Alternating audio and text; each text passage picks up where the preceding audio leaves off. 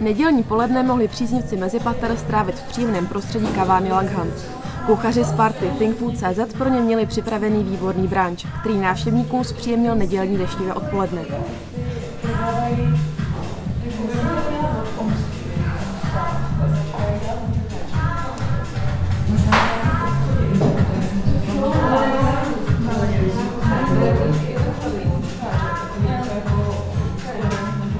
Poté následovala debata s fenoménem českého internetu Janem Zelenkou a rošťáckou skupinou Medvěd v banánu.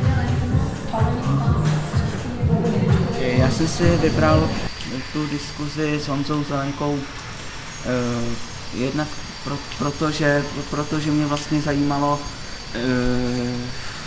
jaký vlastně je ten kluk doopravdy, jestli ty jeho videa jsou jenom nějaká póza, role, nebo jestli je takový doopravdy, protože on je vlastně svým způsobem velký internetový fenomén. A vlastně z té diskuze se mi potvrdilo už to, co jsem si myslel předtím, ať už na základě četby jeho rozhovoru v Reflexu, tak vlastně je to vlastně velmi příjemný, sympatický kluk, který vlastně jenom si dělá legraci ze stereotypů, které provázejí gay komunitu.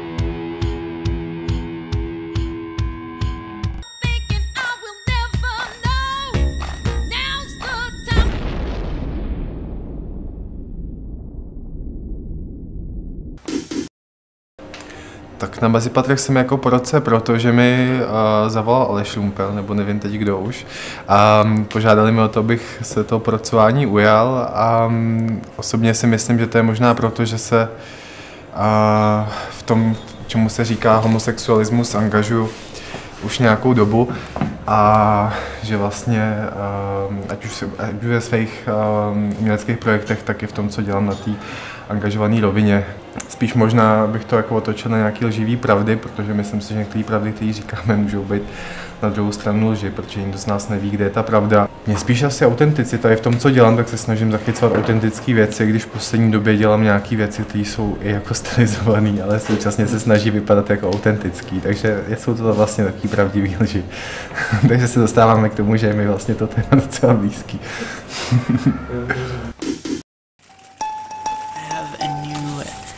Camcorder, digital camcorder, and I'm just testing this out. So, testing. He's 19 years old, lives with his grandparents. His name is Chris Crocker. Anyone with a webcam can become a star. All you need to do is bare your soul and upload it. People, if you're depressed, you need to do things to wake your body up. Take the depression off. Come on.